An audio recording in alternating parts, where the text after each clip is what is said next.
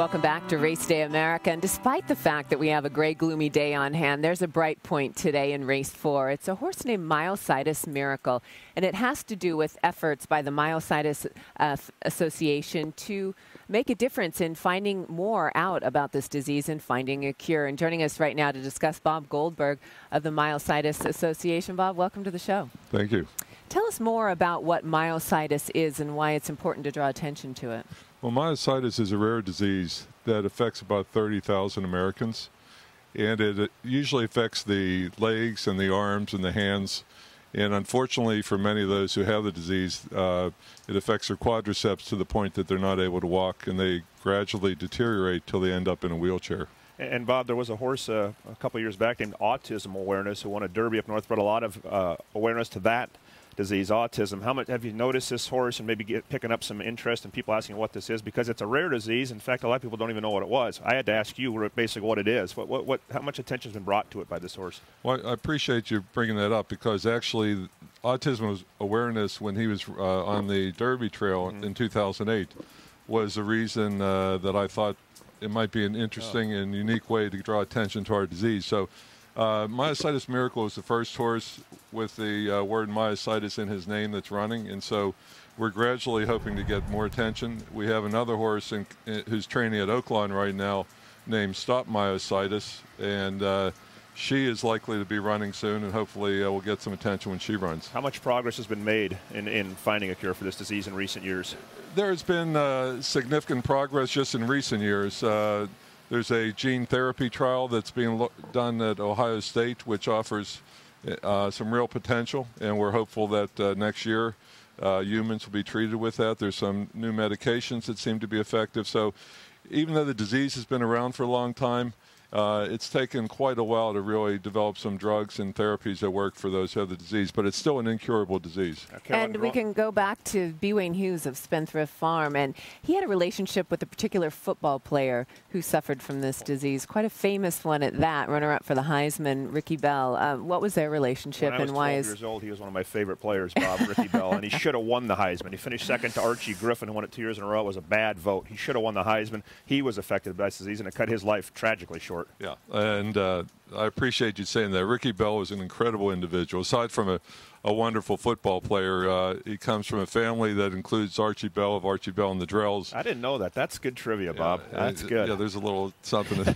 use with your next guest. But Archie has been helping the organization, and the connection between Wayne Hughes and Ricky Bell is the following. Wayne is a alumni of USC and has stayed very involved with the school. When Ricky was there, he helped Ricky through school and really stayed very close to him throughout his career. After Ricky played for the Tampa Bay Buccaneers for 3 or 4 years, the disease affected his legs. That's basically what ended his football career. And at that point, Wayne Hughes was still very close to Ricky. In fact, he put him to work in his business, hoping that Ricky would overcome the disease and get back to being able to continue with his life. Unfortunately, Ricky passed away in 1984, a couple years after leaving the NFL.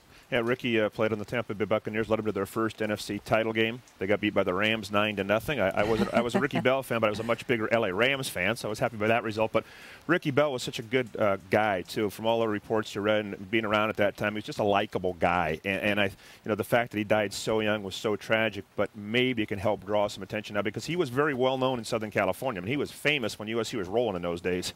Yeah, he was, and I'm from out east, and the entire country, as you know, is very aware of Ricky Bell and those USC tailbacks in those days. But in terms of Wayne Hughes, let me just say that the way this all came about, when I approached about a dozen thoroughbred farms in Kentucky to see if anyone would take an interest, Spendthrift Farm, which is owned by Wayne Hughes, was one of the farms that responded positively, along with Airdrie Stud.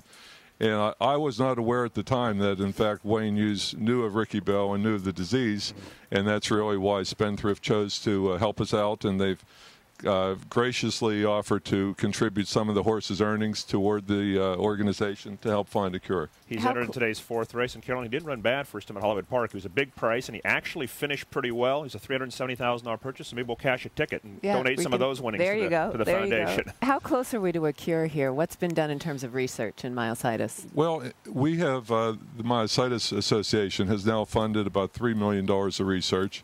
and have funded about 30 research projects around the country.